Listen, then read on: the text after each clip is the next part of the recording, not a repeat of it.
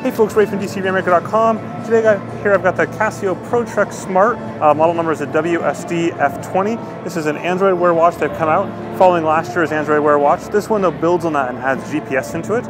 So it's definitely a ruggedized Android Wear watch. For example, you see it's 50-meter waterproof, everything including the buttons. The outer case is a rubber material. Basically, this here is a hard plastic. The buttons themselves are stainless steel. And it's running Android Wear 2.0. Now this unit is completely in demo mode, so it's a bit tricky to see all the features, but we can kind of walk through that real quick, some of the basics there. We've got the time itself, and we go into the stock Android Wear, basically app loader, so you can see the standard apps that you'd normally expect. One of the apps down at the bottom there, one of the Casio apps, is the Tool app, and then at the top we've also got the Activity app. So if we dive into that Activity app there, we've got the different modes basically for capturing activity. So I can go ahead and swipe to the right or left there. That's fishing, the other one was hiking or cycling, skiing, and then I can go into that there, and these are all kind of stock screens, so none of this is technically real, but it's still kind of cool to be able to do that. I'm going to go back into get back there in a second. Swipe right. There we go. Back into activity and show you the hiking screen. So now you can see some of the different data fields that you have there.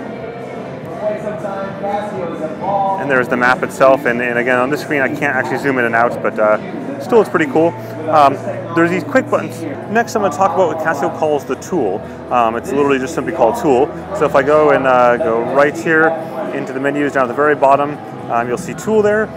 So this is leveraging a barometric altimeter right there. I can swipe through some of the other pages that are related to this. And then we've got here, for example, at sunset and sunrise. So this is kind of like your stock default information you might want on a typical ABC watch. So altimeter, barometer, compass. For example, there's the compass. I go right and left there. And I believe that's the last page. Yep, and I'm back to the altimeter itself. On the left-hand side here, we have the sensors. For the barometric altimeter, we have a charging port there. The charging port is a little bit rough. It's not all that awesome. It falls off pretty quickly and easily. And I think I go back here to get back to the main page. Let me see if I can get there. We go. And back to this. And again, hit the button again to go through, again, all the stock Android functions, Android Wear functions. So most of these have not been set up in this demo mode on this watch right here. This is running Android Wear 2.0. And it's something that Casio's really kept this locked down pretty tight and pressed to Google. One cool thing that you'll be able to do though with this watch is to leverage the Casio action cameras. So you can see these cameras here. You'll actually be able to maintain a Bluetooth connection from this watch to that camera, and then go ahead and see what's on it. You can kind of see this over here in this little case display thing, and you can see that's what the view will look like. So that could be pretty darn cool. Obviously, we don't really know how it's going to work in real life, but that certainly looks pretty cool. The one downside on this though is that there is no optical heart rate sensor on the bottom, and it can't even connect directly with the heart rate strap either from this in the Hike app anyways to your like a Bluetooth smart heart rate strap.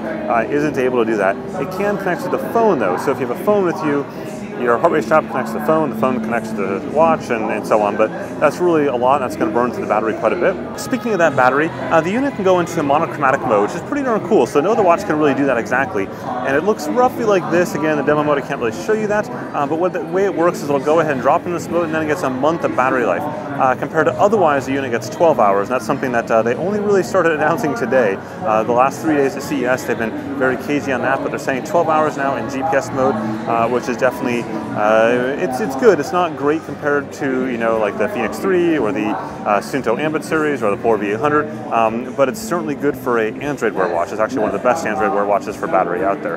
Last but not least, this thing will release in late April actually, priced at $500, and it should be pretty interesting to see how this goes. I mean, there's definitely some good stuff on it. At the same time, it is a little bit clunky, and it's definitely not the smoothest appearance, but to each their own. As long as people like it, then that's all that really matters. With that, thanks for watching. Go ahead and whack that like button down below, as well as the subscribe button to stay tuned for all the latest sports technology goodness. Have a good one.